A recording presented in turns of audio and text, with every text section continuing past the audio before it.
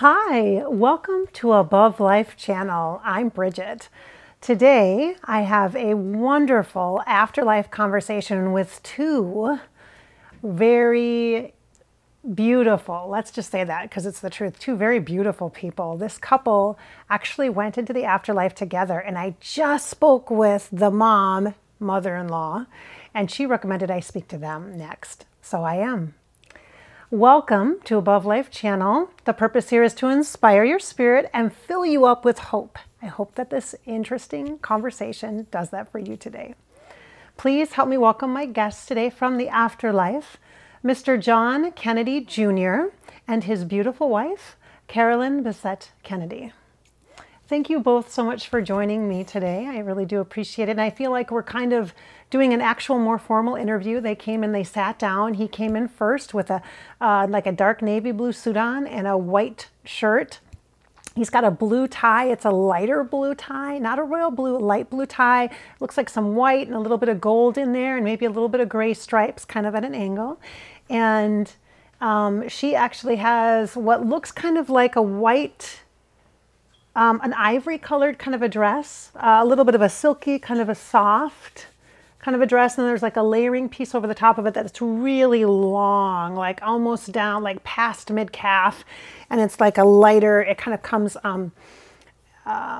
just mid-arm up, kind of a sheery covering kind of over it. And again, it's like an ivory color, very beautiful. Thank you. She says, thank you. She's got long hair. It's a little bit wavy. It's blonde, but it looks a little golden kind of colored, a little golden, almost red, but not red. That's not the right way to say it, but a little bit golden. And then she one of the things I noticed right away about Carolyn is that she has a necklace that is significant. She's pointing to a necklace and I can see it. It's not just a round necklace. It comes down in there. It's either a pendant or it's got like this little shape to it, like a teardrop or an oval or something. There's a shape. It's not square. It looks different than that to me when I'm looking at it, and it's significant. Just a simple, beautiful necklace. Thank you. She says, thank you. I'm looking at her wedding ring too, and it looks pretty big. Good job, John. Very nice. But it looks like it's either platinum, like it's silver. It looks like a little bit around the edges. And then in between, I can kind of see gold. I don't know why I would see the gold unless it's reflecting off something else, but it kind of looks platinum or silver. I'm assuming that's the wedding ring or the engagement ring. It might just be a gift ring, but it's something significant. So we're pointing that out as well. Okay. And something, she has a piece of jewelry from Jacqueline, from your mom. She just acknowledged that. I have jewelry from his mom. His mother gave me something after we got engaged. She gave me something. Okay, thank you. All right, beautiful. Yeah, the necklace was a gift. I don't know if it was from John or from Jacqueline. All right, so I have to start off by asking you this question. John, this question is for you. Did people call you John John a lot? Even as you were a grown man, did they call you John John? And he laughs. He kind of straightens his the pant leg of his kind of right knee. His right leg is crossed over kind of at an angle laterally across his other leg. And his wife's kind of close to him, and they're holding hands, and he kind of straightens the knee of his suit. And he says, good question, yes, as you would expect, right? Okay, so I also get the impression of you playing football. Did you play football? I tried to catch a football a few times. Yes, you could say I've tried to catch a football a few times. You know, that runs in the family, right? The Kennedy boys certainly like to roughhouse. And I think that was something that's in our blood, you know. And even my uncle would... you know, he kind of got a little bit rough with some of us. Okay, so Uncle like Robert, it looks like Bobby. Yeah, definitely, you know. They kind of let you have it, you know. And so he's like sharing, like he feels like happy, fond memories of childhood growing up around the big family. So big family, that's something that that's all you knew, right? Yes, he said, yeah. And he said, but she didn't. He's pointing to Caroline, and he says, or Carolyn, I'm sorry, Carolyn? Carolyn? Okay. Because I don't know if I should call you Caroline or Carolyn. Carolyn. Okay. Carolyn. Lynn. Lynn is she's distinguishing. Lynn, L-Y-N. Lynn. Okay. He said, she didn't. And then she's kind of saying, yeah, she kind of looks down. She said, it took some getting used to. You know who she reminds me of, you guys, the viewers? Like her or don't like her, however you take it, she kind of reminds me of Gwyneth Paltrow. That's kind of the look she has to me, a little bit of that. But she feels very different. She feels much more, she feels authentic, approachable, and very much in love with her husband, actually. You two do feel like lovebirds. They do. They really do feel connected. But John, you were saying that, Carolyn, you did not have a big family? No, much smaller than John's, for sure. Okay. But you wanted a big family, the two of you? She says, but we wanted a big family, the two of us. We wanted I would have been fine with, maybe 2 or 3 children, but he wanted like 5, So we would have had to, and then John says we would have had to negotiate that. We would have definitely had to negotiate that. And, all right. So how, all right, so John, your love life as a person, you dated a lot of different famous people and such, and you were considered like a major bachelor. In fact, I think I remember one of the magazines, I don't know if it was People or Time or something, considered you like the ultimate most successful bachelor or something like that. I don't remember, but I remember that, like you being single and the women in your life that you dated. I can actually see one, but I can't think of her name. She's the same woman that I think actually, oh gosh, I can't think of, Michelle Pfeiffer? Is it Michelle Pfeiffer? And, okay, so, but when you met Carolyn, how did you know? I guess, how did you know that she was the one, that was going to marry you, or, that kind of a thing? And Carolyn, did you know, like, that he was the one that you were going to marry? And did you have any reservations about that because of all these other women and such? Let's be clear on that. And John says, I think I'll let you go first. I'll let you go first. They feel very much in love, you guys. Okay, so Carolyn says,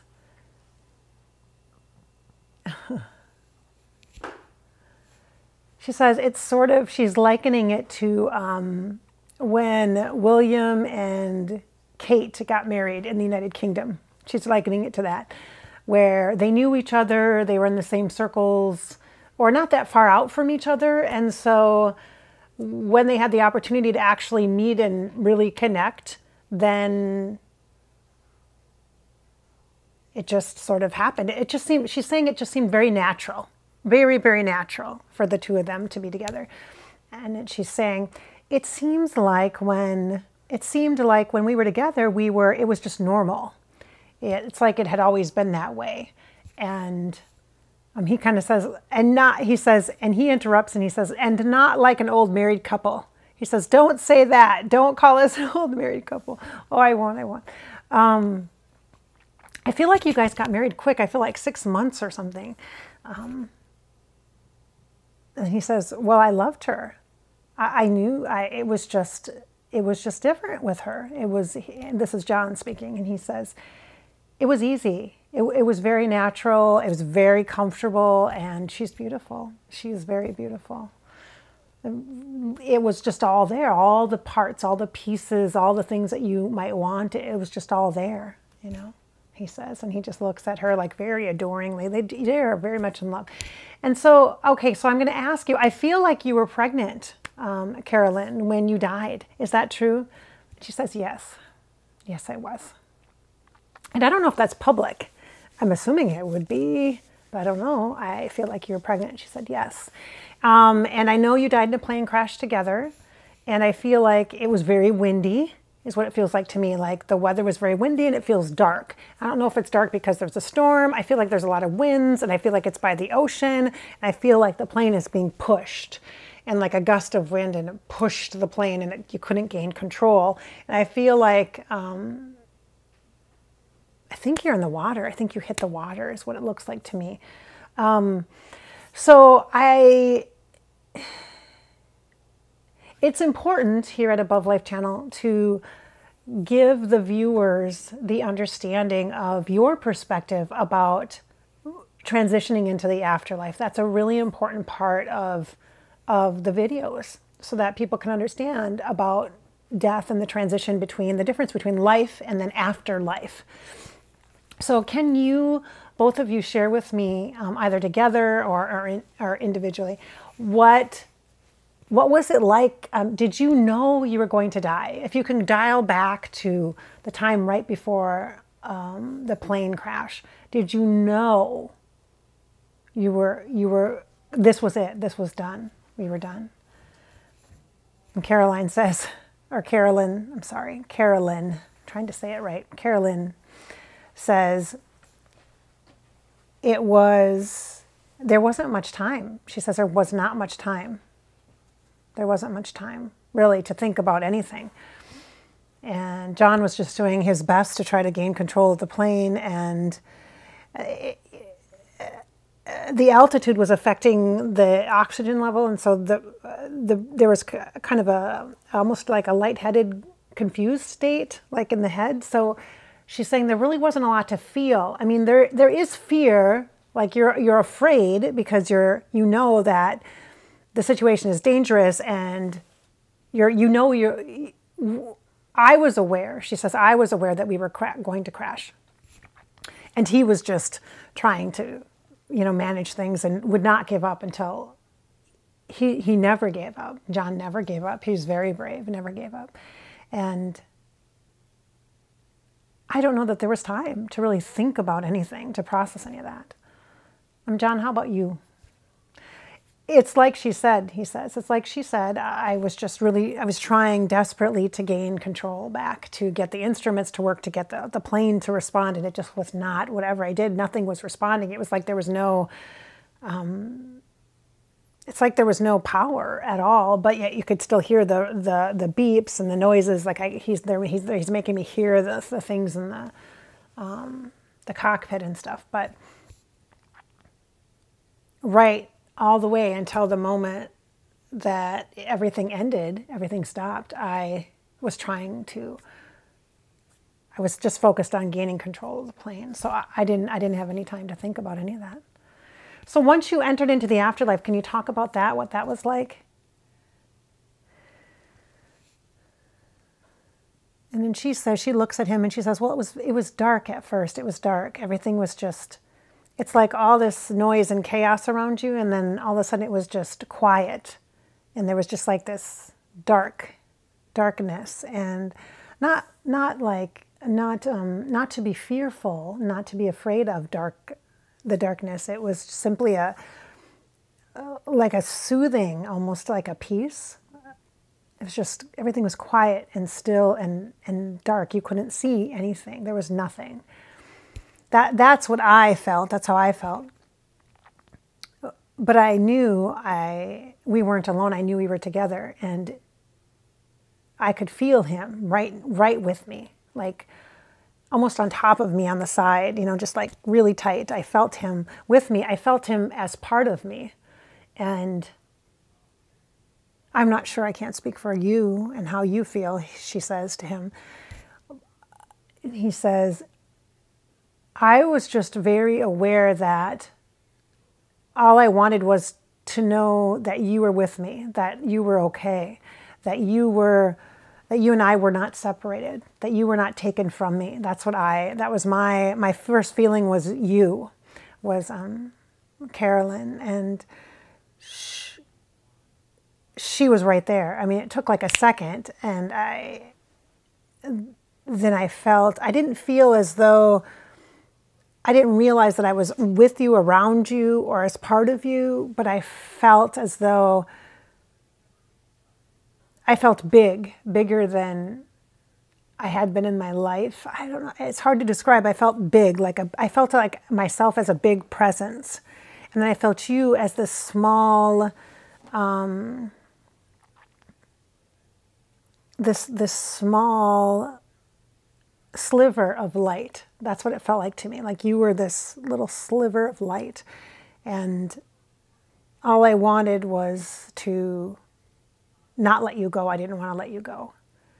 And my biggest fear would be to not be with you, to die without you, or to have you die without me. And so this is the way. It sounds rather poetic, I recognize, and I don't want to romanticize death in any way, but this is what was meant to be for us. And the two of us, the three of us together. I recognize that it's really sad. I mean, it's really probably quite sad to think about this, and I know my mother had such a difficult time with it, and I would never have wanted to cause her any more loss or grief than she had suffered in her lifetime herself. She's a very brave woman. I had a lot of respect. I have a lot of respect for my mother. Very brave, very strong woman. And I know that this caused her a great deal of pain, but I hope that there is comfort in knowing that we were together and our family was together, and that is something that will just always be eternal ever after. It will always be. It's interesting to listen to both of you and your different views of the moment of the passing, of the transition, because Carolyn, when you said everything was like you saw this darkness, and then John describing that he felt big, I'm feeling like he was like the shadow or this incredible figure in the darkness, like he described feeling really, really big. So he maybe was the darkness trying to protect you, and to him, you were the light. And I think that's so beautiful. And then you said that you could feel him all around you as part of you anyway. Like there was no separation ever at any point. And for him, he just felt so big, like his desire to save you and to be with you and to make sure you were okay was so powerful that he just overshadowed all the light that you had, and just enough was there so that he knew that you were okay individually as a spirit, and then you two could merge or just be one. That's how it feels to me, the way you described it. I think that's incredible. But again, I also agree it's not to romanticize death in any way, shape, or form, but to give some kind of comfort to those who loved your family, John especially, you know, and to your friends also, to both of you, to your friends, and those who are fans and such as well. So I think that this will give a great deal of comfort to them to know that as well. Because, you know, John, I mean, we sure could use you here in the United States in the political system. Oh, that's a good question. Before I wrap up, I mean, this was such a great conversation, and thank you both so much for being here. John, would you have run for office? Was politics something that was on your radar? And he shows me writing, like he likes to write, and he likes political banter. You know, he likes to study politics, and he likes the back and forth and the engagement and the system. Okay, he says something specifically about the two-party system. He says, I'm not necessarily in agreement with the current political structure or the two-party system myself, which is pretty much contradictory to what my family believed, created, and continues to work for the people, and in service. And I have cousins and lots of relatives who are in the public service now, who are public servants. And yes, I think eventually it would have been my path. It would have been something that I would have chosen for myself. I could have chosen for myself if I had been asked to run for office. I think I would. And of course, I'd have to ask my wife to make sure that it was something that we wanted for our family. But I think free speech is something that's very close to my heart, and the opportunity for many voices to be heard. And through our political system in the United States of America, we are very much a country that is proud of our voices. And that is a piece that I would most certainly stand up for. And through my writing and publishing, that is definitely a piece that would be a common theme for me. And so, you know, it's hard to predict the future when now it is different. You know, I don't have a human life to look forward to at this point. It's hard to say what would have happened, what could have happened. This is the quite simply, this is what is. But had things been different, yes, my life could have taken that course. It kind of seems like it's fated in the stars as a Kennedy, doesn't it? It certainly does seem like that is a predetermined destiny. And I think my little sis, my big sis, it's funny. He's showing me, I know in my brain that Caroline is older than you, but you're calling her your little sis. Were you quite a bit taller than her? You must have been, because it's kind of a joke. It seems like kind of a joke, like he's nudging her, my little sis. I think she can handle herself just fine. I think she can carry on the family legacy if she chose to do that, but that's her choice. Like, we never felt pressure growing up. I know that sounds kind of unusual. I can say that I never felt pressure from my mom, maybe some of my dad's side of the family, but not from my mother. She always impressed upon us to be the best people we could be, and that our country was important and we should be in service to humanity as a whole.